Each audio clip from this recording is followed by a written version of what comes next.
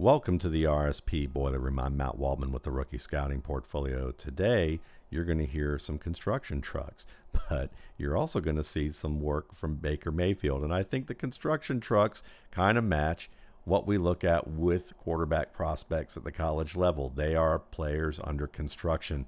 And we're going to look at some positives from Mayfield's game on this one play. And we're also going to look at some things that he has to work on and how his fit with a specific system in the NFL could mitigate his development issues and speed up his development time, or at least his productivity early on as he continues to develop as a quarterback. So let's get started. We're going to watch this one play. You had a 2-by-1 set where then the tight end motions to the wing.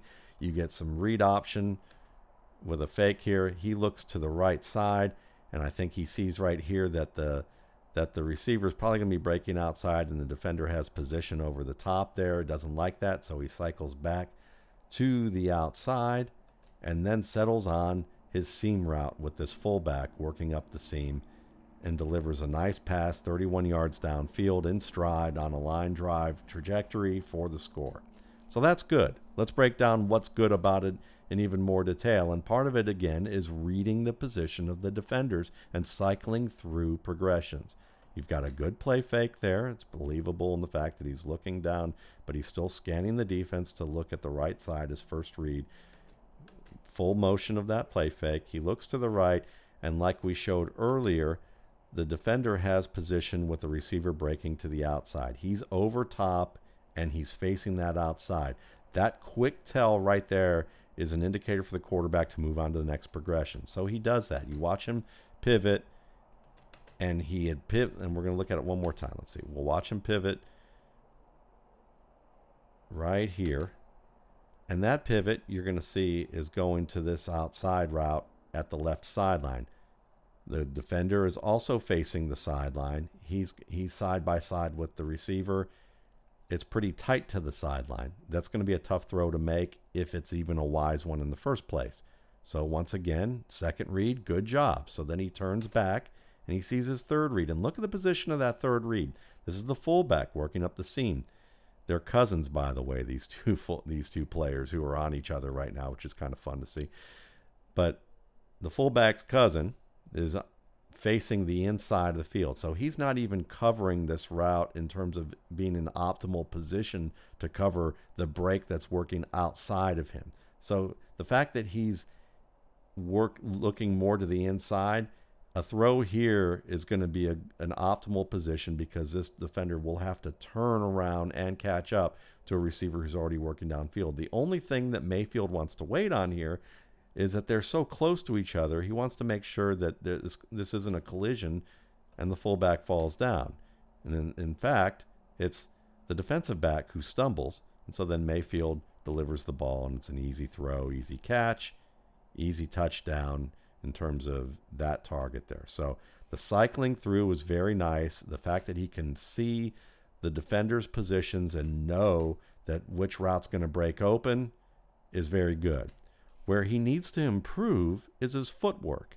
And while it didn't result in any inaccuracies on this particular play, when you're projecting to the pro game, you want to look at certain techniques and understand that there are going to be situations where the same type of techniques are going to be applied in different situations that could lead to breakdowns in accuracy. And you're going to see it here. You get the drop back here with kind of a two-step drop from shotgun, and the stance isn't too wide here because he was looking to his right. When he flips to his left, the stance gets a little bit wider, and then when he comes back to the slot, it's even wider. This is a very wide stance for a quarterback to make, and trying to throw off a wide stance can lead to throws that sail over the target.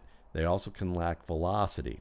Now, on this particular target and this throw, it's fine. It's well within his range as an arm thrower without having to use his legs. I mean, he uses it somewhat, but you can see that he doesn't get that full motion when he begins that release. It's not a full body use of his hips there. A lot of it's the arm talent here. And because of that, he's all right with being able to hit this within this range. But what if this is a throw opposite hash or a timing route like a comeback to, to the opposite sideline or opposite flat or a deep out, or a deep dig for that matter, and he was turning through? You're going to see some issues where maybe the ball sails a little bit more in the deeper stretches or having to get the ball outside a little bit more.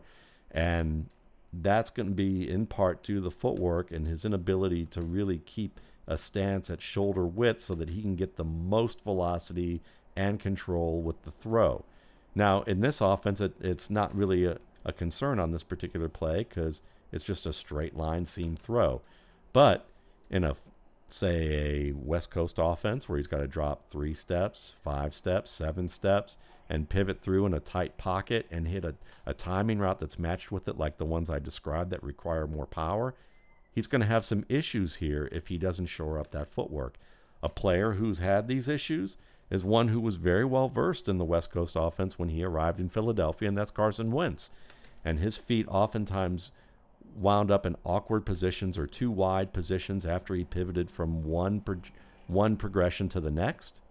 And he often was inaccurate last year.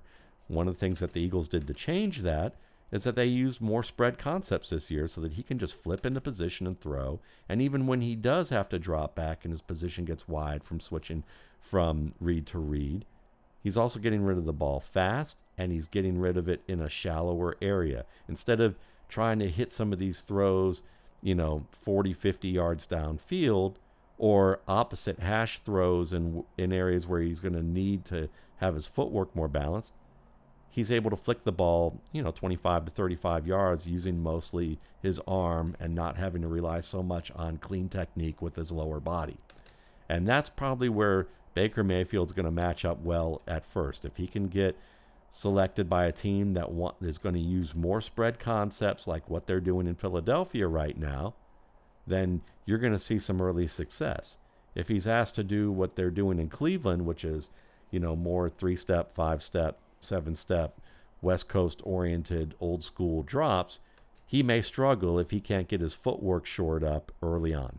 So that's just a drop in the bucket of things that we could talk about with Baker Mayfield. He's certainly an interesting prospect, and there's going to be a lot more that we can talk about with him coming soon. You can check out more of my RSP Boiler Room videos at my YouTube channel, The RSP Film Room, and my blog, www.mattwaldmanrsp.com.